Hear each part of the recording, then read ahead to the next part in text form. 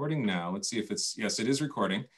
So I just want to introduce our dietitian, spelled with 2 T's, which was news to me. Even though I'm a former librarian, I didn't spell that one right. Sophia is going to do a presentation, and then she's going to be around to answer your questions. As I mentioned before, this is being recorded.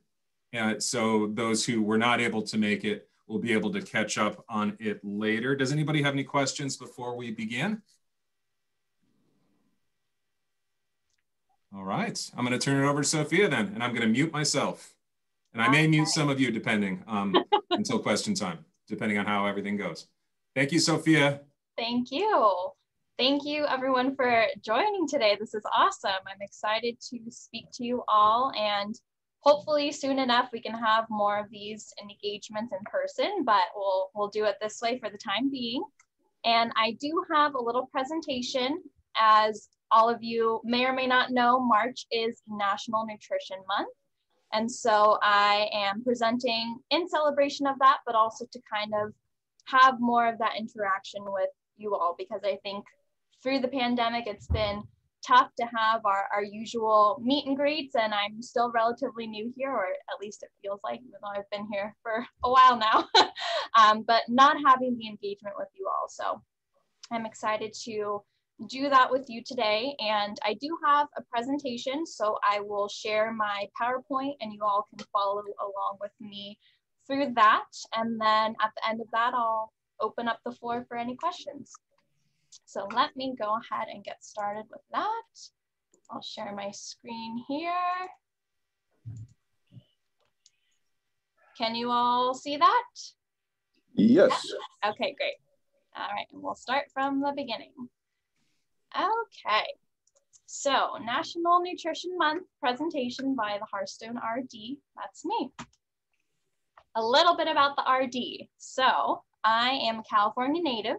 I grew up in the Bay Area, and I went to school, both my undergrad and graduate, at Cal Poly San Luis Obispo, which is on the Central Coast, and it's beautiful. If you all have never been, I highly recommend you go once traveling is open once again. It's a wonderful place.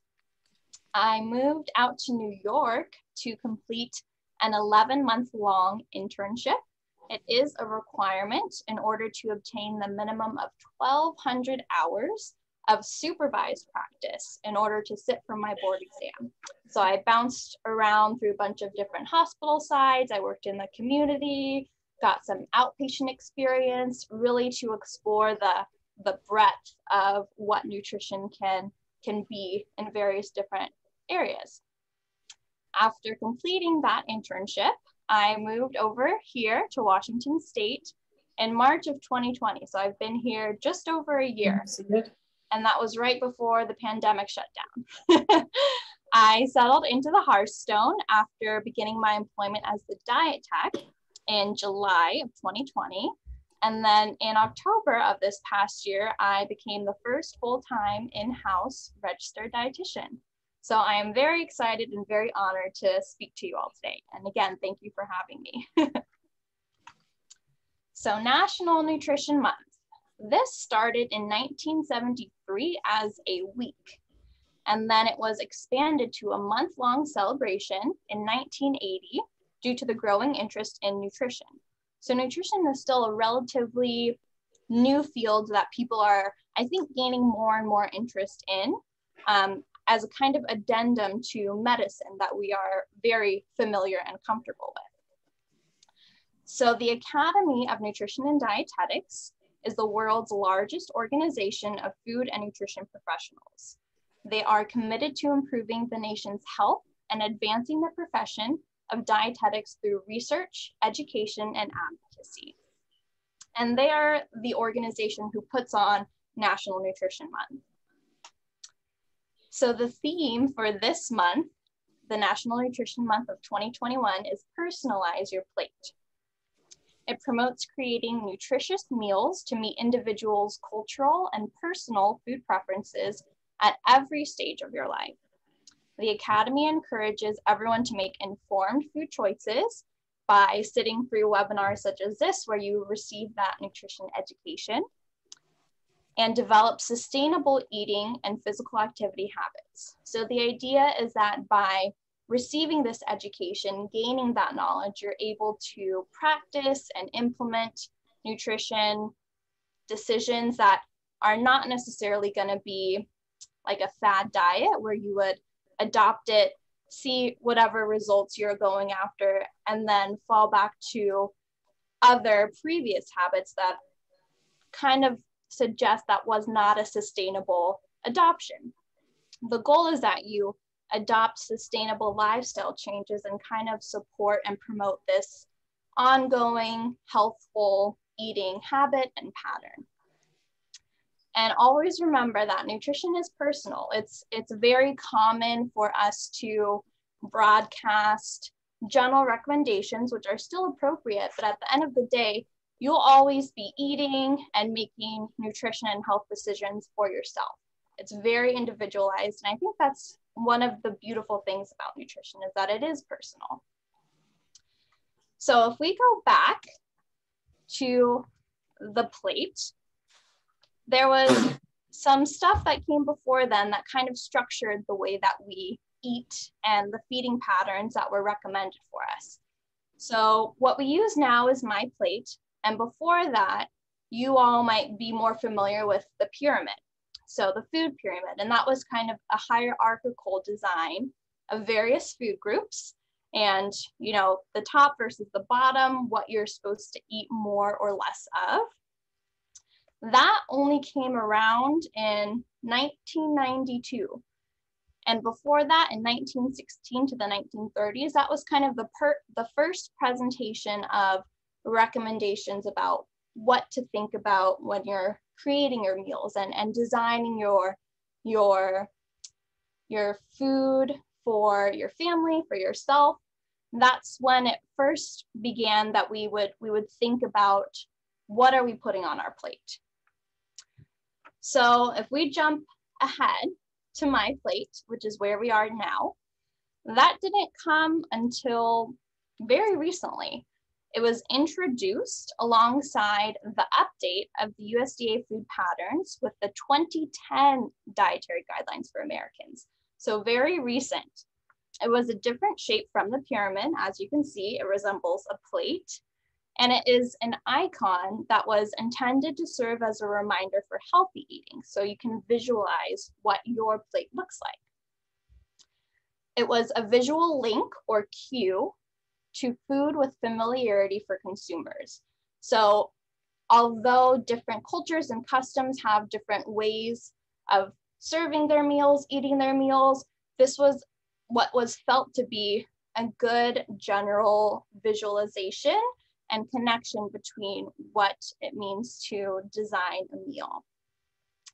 And it continues to be personalized. So remember, nutrition is personal. The My part of My Plate, that means although these are general broad recommendations, at the end of the day, it is going to be personal to you. So the Academy recommends that you eat right with My Plate, and you can start simple. So they encourage you to find your 2020-2025 dietary personal eating routine using the recommendations. You can start simple with My Plate by making small changes and informed choices to make healthy decisions that are sustainable. So again, we want you to adopt healthful eating patterns that are not going to be so drastic that you can't keep up with it. We want to make small changes, bits at a time, that are easy to incorporate into your routine and will make you feel good and feel excited to incorporate, because it's not requiring you to completely change everything all at once. It's just simple, small changes based on the education that you receive. So now we'll kind of go through the My Plate. Fruits, it is recommended that you make half your plate fruits and vegetables, and you can focus on whole fruits. You can use fresh or frozen. I think a lot of people have the idea that frozen fruits and veggies aren't as good as fresh, but they are perfectly nutritious. and oftentimes much more convenient, depending on what you're able to get from your grocery store, how much you can afford to buy in advance and store. So it really is a great option. You can also opt for dried or canned fruits. And if you are getting canned fruits, it's recommended that you look for canned fruits in 100% juice. So try not to focus on the ones with syrup, because that's a little bit of extra sugar that is not from the natural fruit. If you can get it in 100% juice, then that's the natural fruit juice. Next up is vegetables. And along with half your plate fruits and veggies, you want to vary your vegetables. And what I like to encourage people is to get as many colors on their plate as possible. So the more colorful your plate, the more vitamins and minerals you're incorporating. Again, you can do fresh or frozen or canned. And when you're opting for canned vegetables, if you can find the ones on the label that says either low sodium or no added salt, that is going to be an excellent way to minimize the amount of added sodium or added salt in your diet. Oftentimes we find that canned products, whether it's a vegetable or a soup, they add a lot of extra sodium, and it's quite a bit in that small little can. So that's definitely a good place to be mindful of any added sodium that oftentimes sneaks in there. And there are so many different ways to prepare your veggies. You can steam, saute, roast, or even enjoy raw. So the options are limitless. And when it comes to grains, you want to try and make half of your grains whole grains. So again, if you look on the ingredient list, either on a bag of bread or on a box of crackers, if you can find whole grains listed first in that ingredients list, that's awesome. You want to vary your grains as well. So whole grains include oatmeal, popcorn, teff, quinoa, millet, bulgur, brown rice, or breads, crackers, and noodles made with whole grain flours. So there are a ton of grains out there that are considered whole grains.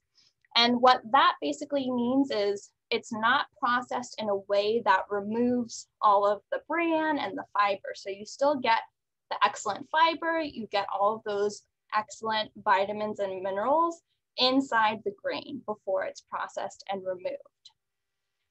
And with that, it is recommended that you limit your grain desserts and snacks, and that includes cakes, cookies, and pastries.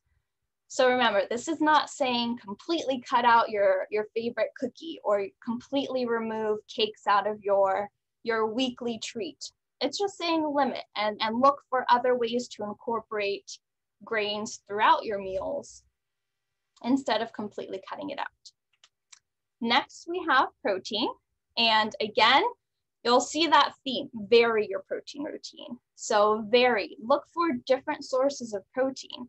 You can incorporate additional protein foods, including seafood, beans, peas, and lentils, unsalted nuts and seeds, soy products, eggs, and lean meats and poultry. You can also try going meatless.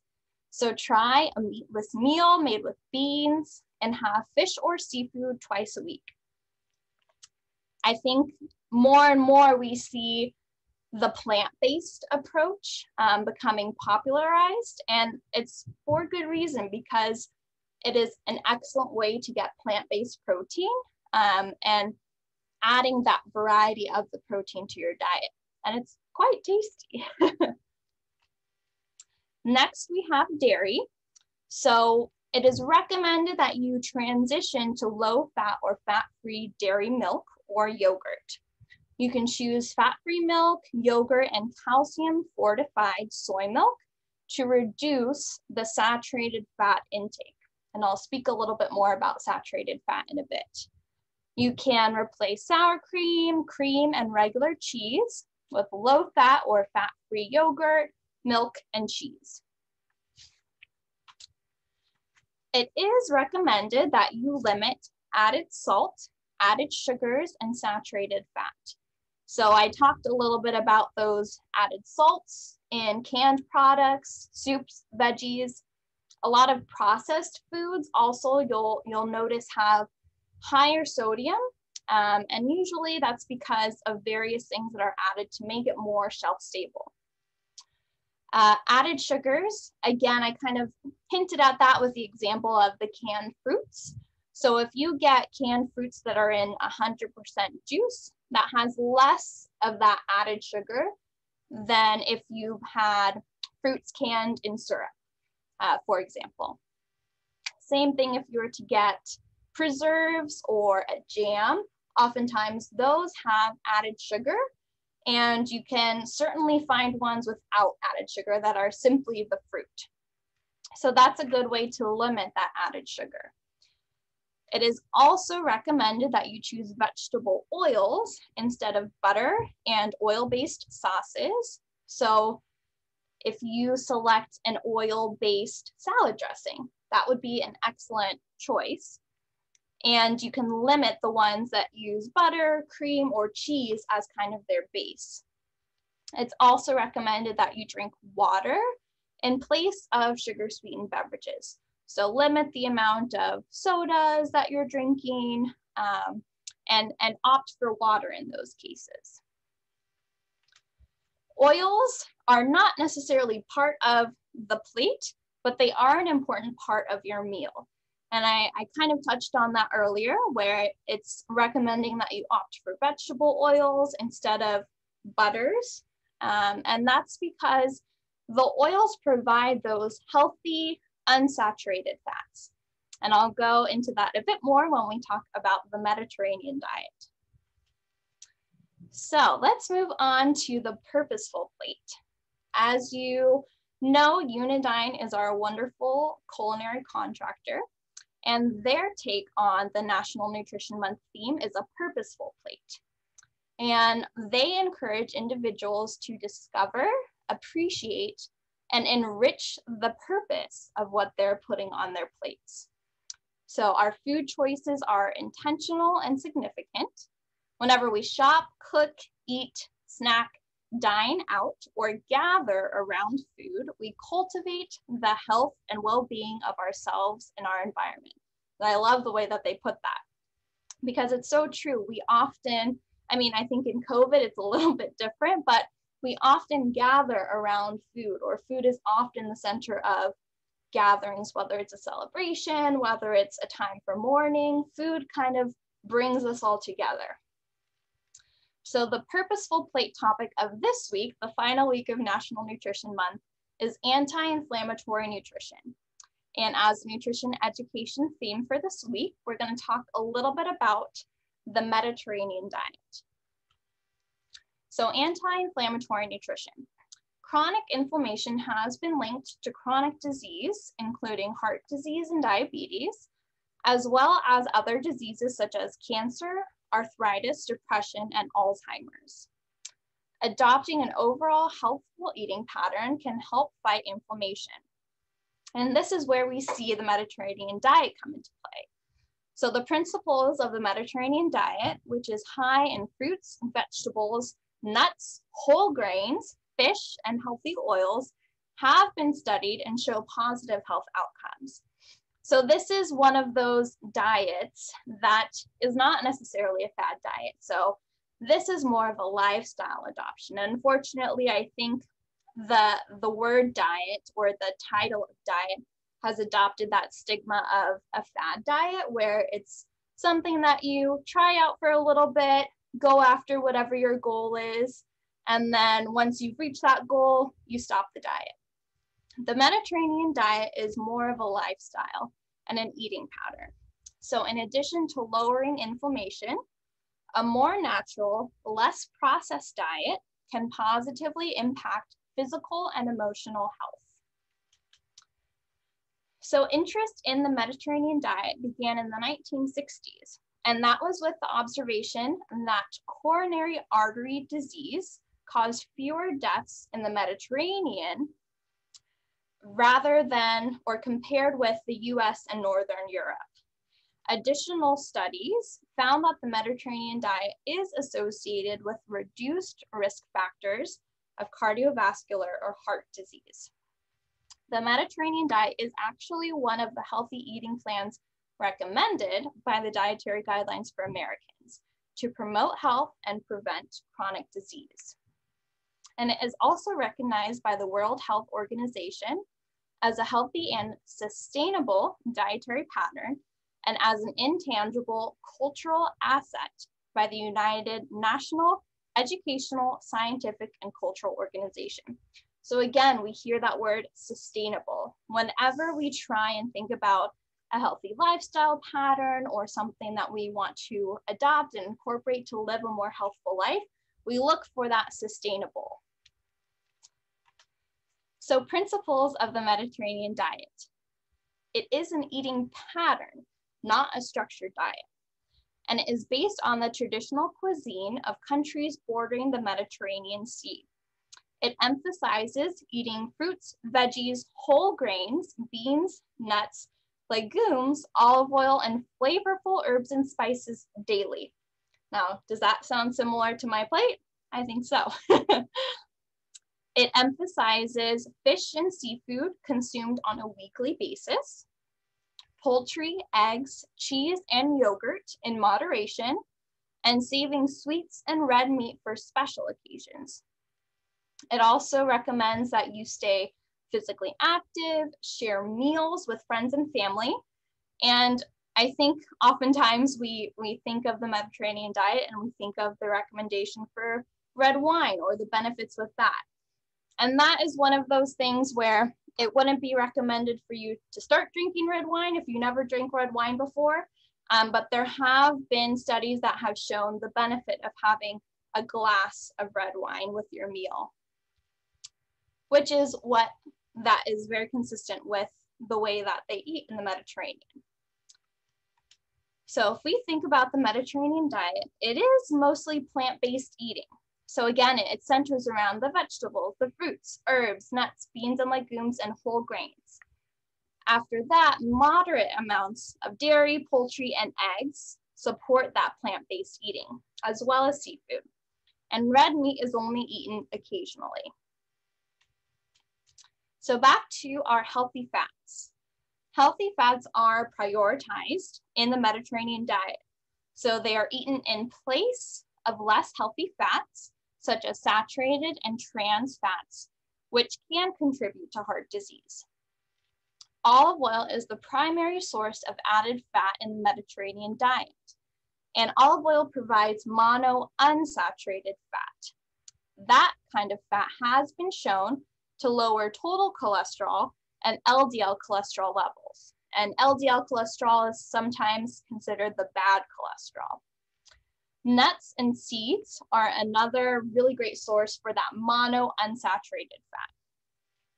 Fish are also important in the Mediterranean diet, and fatty fish such as mackerel, herring, sardines, albacore tuna, salmon, and lake trout are high in omega-3 fatty acids, which is a type of polyunsaturated fat that may also help reduce inflammation in the body.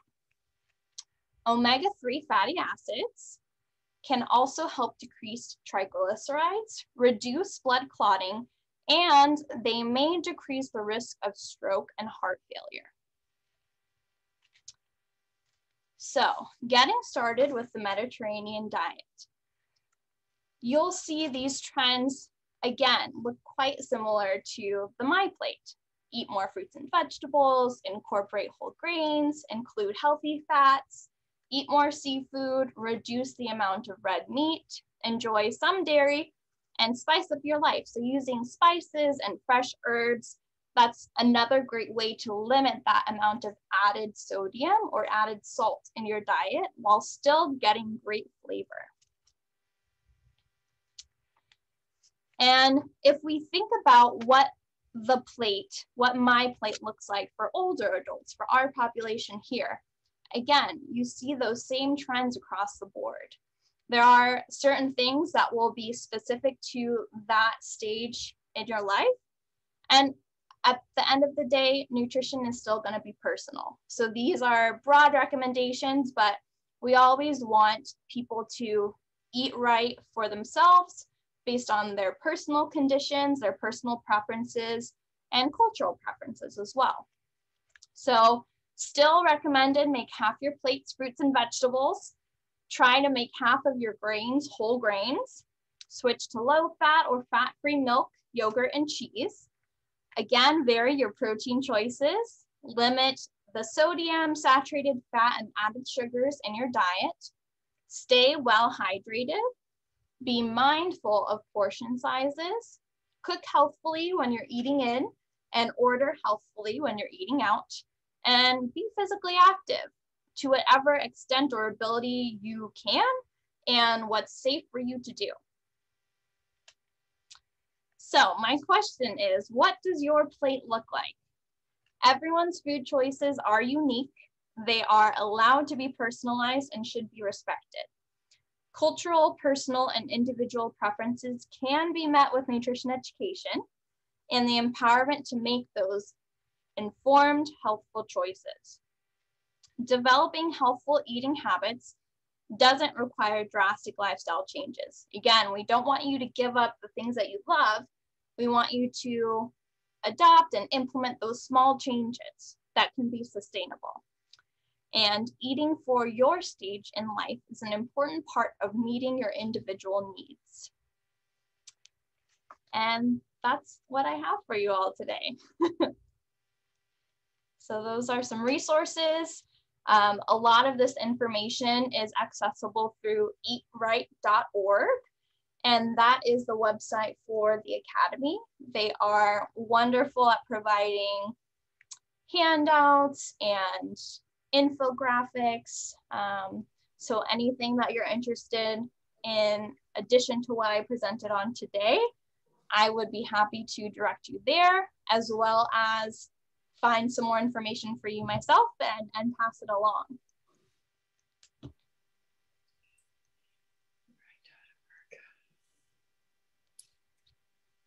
Sophia?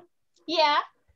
So as far as the menu goes that we have available to us, yes, which everybody realizes is a little different than normal, but so how much input do you have on that? I mean, spicy foods, you know, that there are some of us that can't eat spicy foods or, you know, certain kinds of foods. Sure. But I guess we have another choice, but.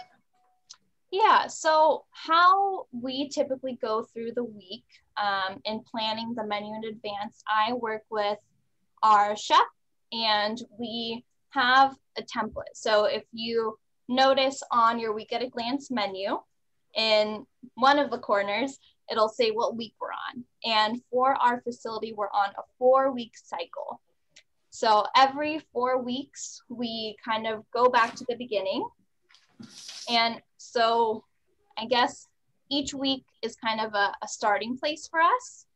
And depending on the different holidays that we're celebrating, we might have a special thing. If something is seasonal, we try and incorporate that into the menu.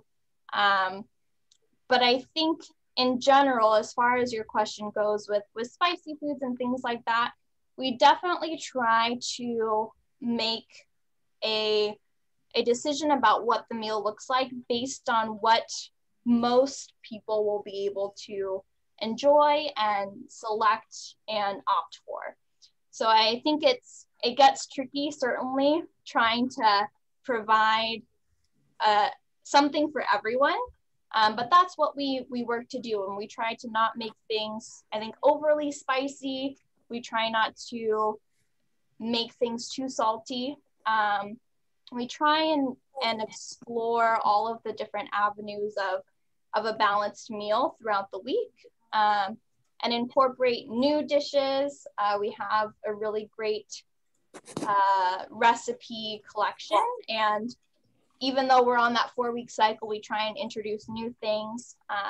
And I think also gathering the feedback from you all, I know we keep all of your comment cards, and all of that feedback and information is really helpful for us when we are coming up with the weekly menus. Okay, so I have a suggestion maybe. Sure. So I ordered once, it was on the menu and it just sounded so delicious. It was like a shrimp Caesar salad. And I said, oh, that sounds so delicious. I ordered it and the shrimp had been cooked in something very spicy. And I could not eat it. So I mentioned it to John, but I'm only suggesting that maybe it be labeled on the menu if it's spicy, because some people love spice and some people don't like it or can't eat it. So definitely, yeah, that's my suggestion. That's a great suggestion, and we've certainly tried to do more of that indication. So when things are meatless, including the soups, we indicate that. And I think you're right. Oftentimes things that don't sound like they'll be spicy, they might turn out a little bit more spicy. So I think that's excellent. I will definitely pass that along. I think that's an important thing. And I do want to say, I want to hop in here and say I'm actually going to stop recording because no one has shared any personal information yet. And I think that we can post this video with no worries. And as I stop recording, you'll be able to kind of share more personal stuff as far as your particular diet question. So I'm going to hit stop right now. I'm going to thank Sophia, and she has plenty of time. So it's a great presentation, and let's have the questions start rolling now.